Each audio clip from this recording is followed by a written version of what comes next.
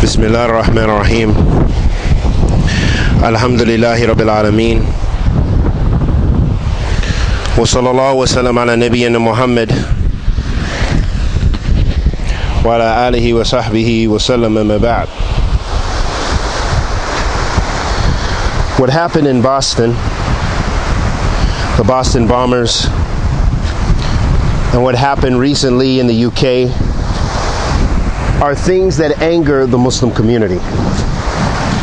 Muslims, we distance ourselves from those wanton, senseless acts of violence. Muslims deplore those acts of violence as equally, if not more than anyone else.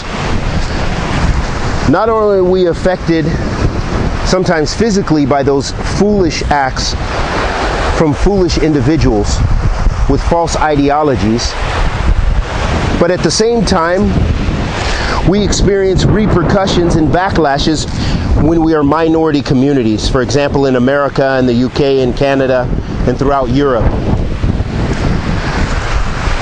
And what we learn from this terrible tragedy, or these tragedies, is we learn that yes, there are extremist elements in the community.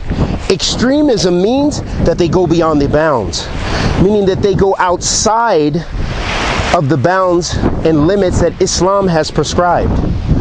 That when they are doing those senseless acts of violence and propagating false extremist ideologies, that those ideologies have nothing to do with Islam. Those acts of violence have nothing to do with Islam. Foolishness, ignorance, terrorism has nothing to do with Islam. But they are representing themselves in their own evil. And in addition to deploring those acts, it is upon us to begin to rethink the education of our communities.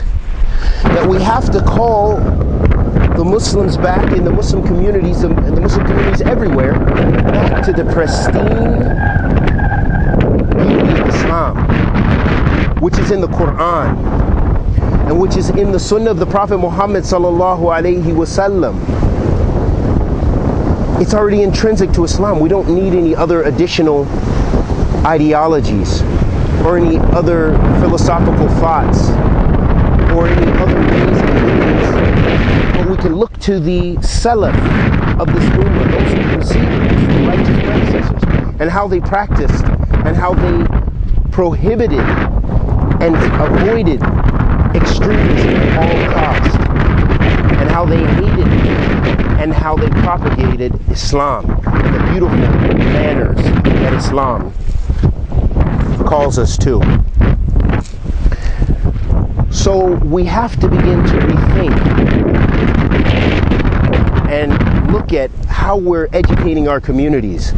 Are we leaving our youth and leaving the new Muslims to fend for themselves and to be fed upon by extremist elements?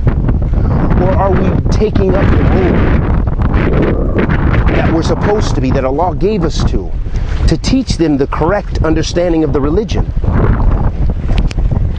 Are we calling our youth to that which is righteous and good manners and morals? Or are we leaving them prey to the wolves of extremism, the wolves of hatred, the wolves that foment hate between us and other communities? That's what we have to begin to ask ourselves and reassess and begin to educate ourselves and our families and our communities. And this brings to mind a beautiful narration of the Prophet Muhammad sallallahu alaihi wasallam. He said that when the heart is clean, then everything will be healthy and clean. But when the heart is sick, then everything else will be sick. And here he was letting us know, sallallahu alaihi wasallam, that we have to begin to tend to the hearts of our community. The hearts have to be established based on God fearfulness and righteousness, not on extremism and hatred, and those things which will only cause us more harm and more hatred and more violence and more enmity between us and others.